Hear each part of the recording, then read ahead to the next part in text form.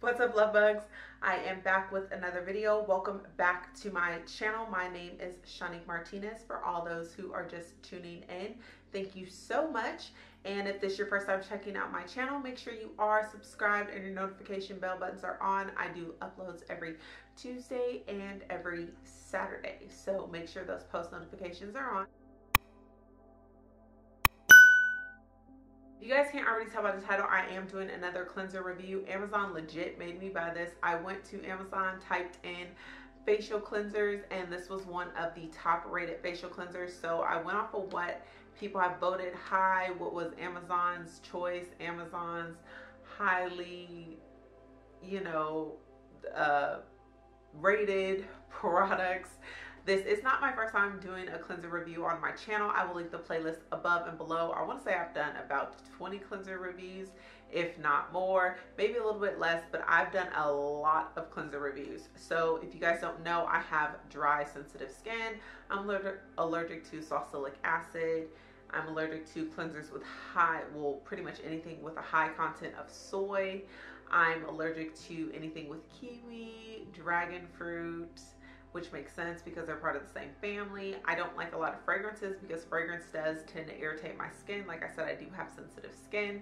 So sometimes I do pick up cleansers with fragrances in them because it doesn't irritate me. It's just a hit or miss for me, but I do like to try out new cleansers to see what will cleanse my makeup off and gentle enough to be for a daily wash. I have seen this in Target. I've seen this in Walmart.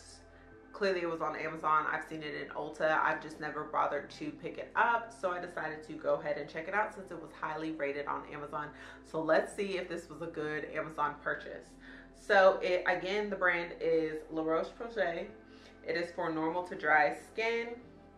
You get 13.5 fluid ounces. I paid $14.99, which that equates to like $1.10 per ounce, fluid ounce. It says that it's a hydrating gentle cleanser, dermatologist tested, safe for sensitive skin, gently cleanses while retaining essential moisture. It is soap-free, sulfate-free, fragrance-free, and it has niacinamide and carmide 3 in it. The shelf life on this is 12 months. It even has an expiration date on it, y'all. That's pretty dope. It says the expiration date is 3/23. I think that's longer than 12 months. Yeah, because we're in 2021, so somebody lying. So I'm actually just gonna go off of the shelf life because I feel like after you hit that certain point, you can actually tell when products don't work that well. They start to get watered down and lose its consistency. So I pretty much do stick by the shelf life, even though this one actually does have an expiration date on it. Anyways, so like I said, it's soap-free, sulfate-free, oil-free, fragrance-free, allergy-tested, paraben-free. It states that it's for dry skin types, including sensitive skin types, wet skin with lukewarm water, pump cleanser into hands, massage into skin in a gentle circular motion, rinse thoroughly, pat dry without rubbing.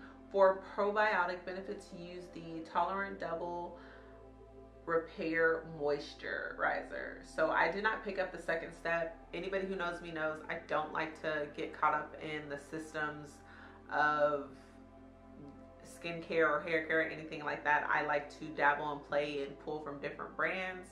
That's just personally me, but if you are interested, they do suggest to pick up their moisturizer, which I feel like every product does that. No matter whether it's skin or hair, they always tell you to pick up something else.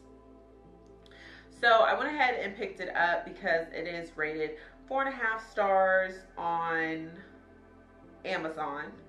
And you guys already know I actually really like products with niacinamide in it. If you don't know anything about niacinamide, I actually did a serum review on niacinamide.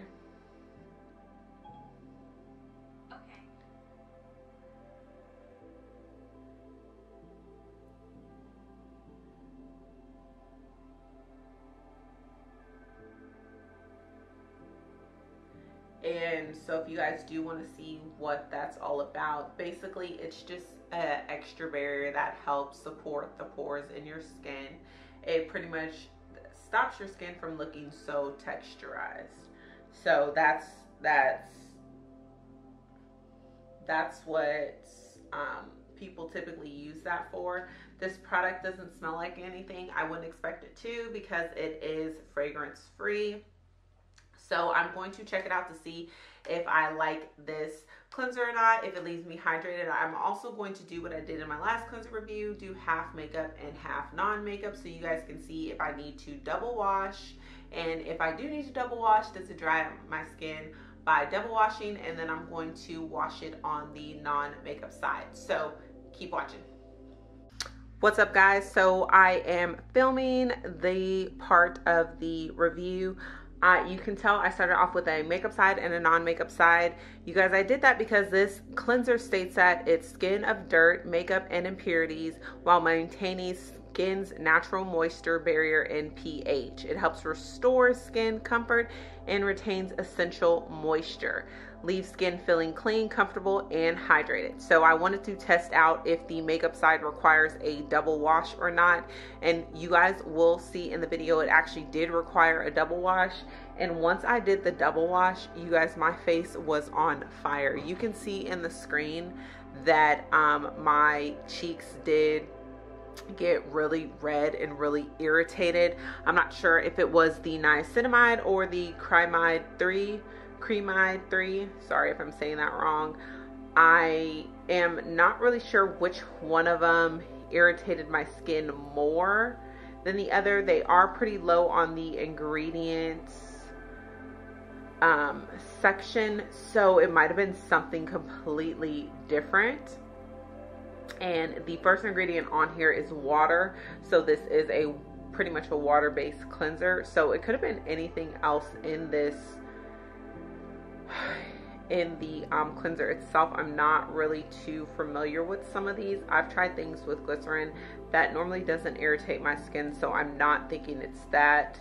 But I'm gonna play around just to check out the ingredients to see what else could have possibly irritated my skin. But you guys can definitely see this was, from my personal experience, this is not a sensitive skin product. It definitely did leave my skin feeling irritated. But what I will say is that after the double wash, my face did not feel dried out. It didn't feel as moisturized as I wanted it to, but it didn't feel dried out.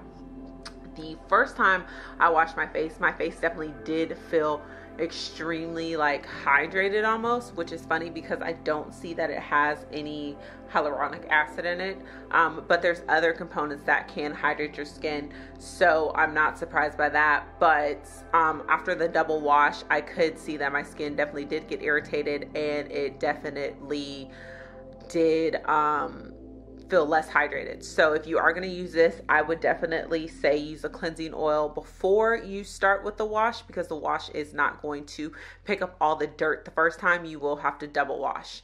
But sound off in the comment section. Let me know what you guys think if you guys have tried this product out. Until next time, bye.